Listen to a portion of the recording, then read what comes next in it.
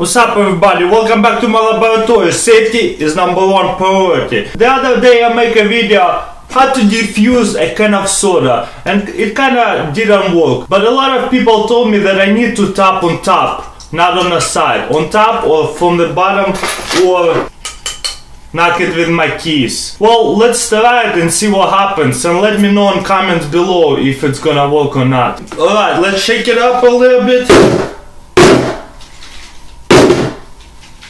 Alright, they're all shooken up.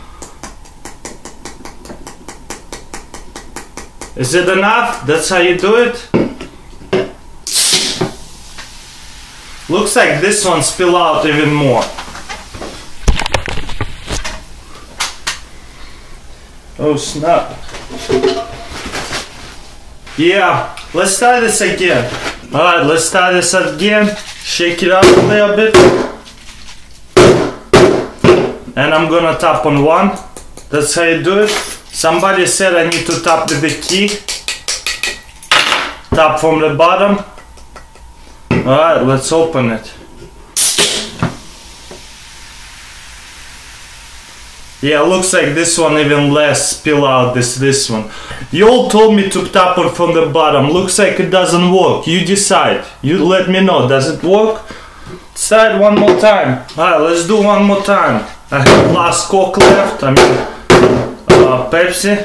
Right, you gotta tap it from the time. How many times? Do I do it too hard or too slow? What are you gonna say now? Wait for a second, bubbles all come up, right? Do you think it works? Now, to all those people who comment below that you have to tap it from the top, let me know if it worked, because it kinda didn't, because I don't see how it works. Please don't make me do a part 3, like accept it that it doesn't work. If you think it still works, comment below how should I do it, I'll make a part 3. If you still don't get it, that it doesn't work. Or make a video response and do it for yourself, okay?